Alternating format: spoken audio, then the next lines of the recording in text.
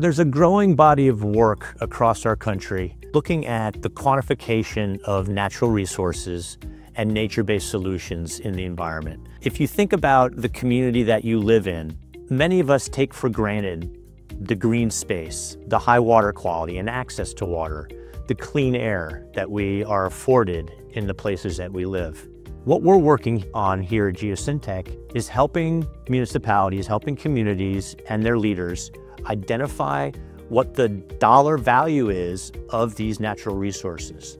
So think about a watershed that you live in. If that water is clean and you can use it for recreation, you can use it for fishing, you can swim in it, you don't think about the value of that water body.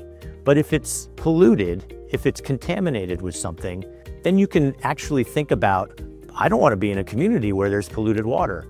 And so what's the value to you as a community member, as a property owner, as a homeowner of these natural resources? And so communities across the country are starting to look at how to measure the quantified value of these natural resources in their communities, both for education and awareness purposes for community members, but also as a tool that municipalities can use to approve or disapprove of land use changes, development in their communities.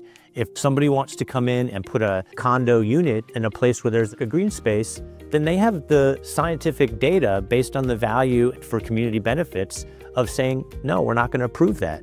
The work that we do in looking at the quantified and qualitative value of different natural resources, nature-based solutions, environmental solutions, spreads across a number of different aspects of the environment, social, and governance space.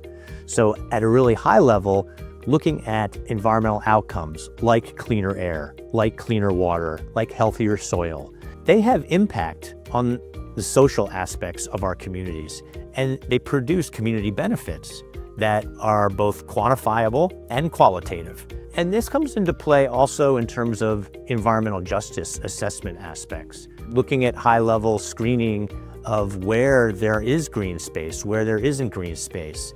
This is all part of the work that we do in community benefits and the work that we do in helping municipalities quantify the benefits to communities and the people that are taxpayers and their residents.